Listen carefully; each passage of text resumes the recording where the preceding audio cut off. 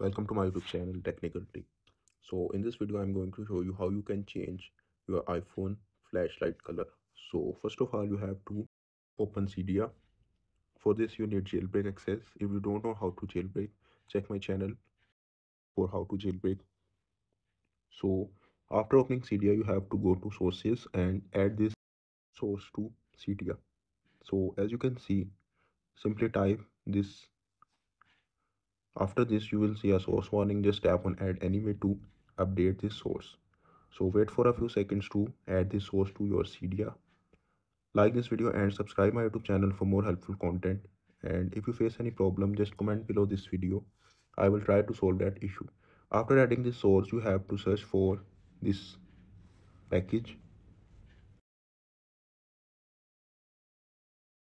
So as you can see, simply tap on this and install on your iPhone. Just wait for a few seconds to complete this installation process.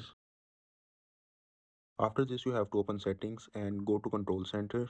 Now you have to customize controls and scroll down to add newly added package to your control center. So as you can see, I have added this to my control center. Now simply open control center and tap on this icon. Now just tap on flashlight icon and you can see your flashlight color will be changed. So as you can see, this is working method to change your iPhone flashlight color. So hope you like this video and subscribe my YouTube channel for more helpful content.